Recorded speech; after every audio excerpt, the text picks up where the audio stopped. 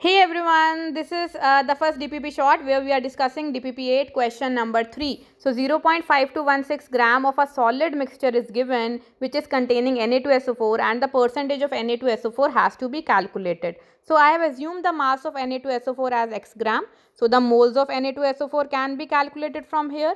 Now this solid mixture is dissolved in water to get a solution which is then treated with BaCl2 in excess. It means that Na2SO4 will be your limiting reagent in this reaction. Okay, clearly 1:1 ratio is there, stoichiometric coefficients are 1:1. So it means that x by 142 moles of Na2SO4 will give you x by 142 moles of BaSO4. So mass of BaSO4 can be calculated by multiplying the moles with molar mass, and the mass is already given to you. So when you equate them, you get the value of x, and once x is known, you can calculate the percentage, which is 70.34. Hope it helps. I hope it helps you. Okay. Bye.